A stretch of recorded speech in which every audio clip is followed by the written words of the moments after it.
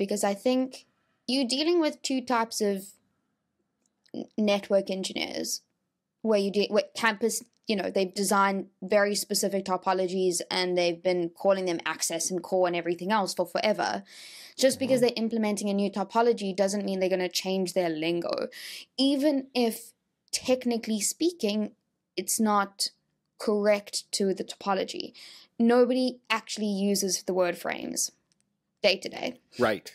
No, they just right. say packets. Yeah. And I think that's the same thing here. And if you are new, and when I started this and I'm like, okay, campus fabrics, access core, whatever, but it's leaf spine, and now I'm thinking, well, it's just the same thing. They're all the same. It's an access, it's a leaf, things plug into it, but it's not the same.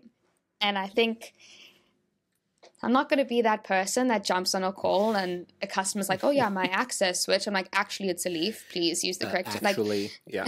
I'm not going to do that, but it helps in my own head to remind myself that, like, no, it's not an access, or like, this is not the core, this is the spine, because that's important for like the traffic flow and what we're doing with the whole topology.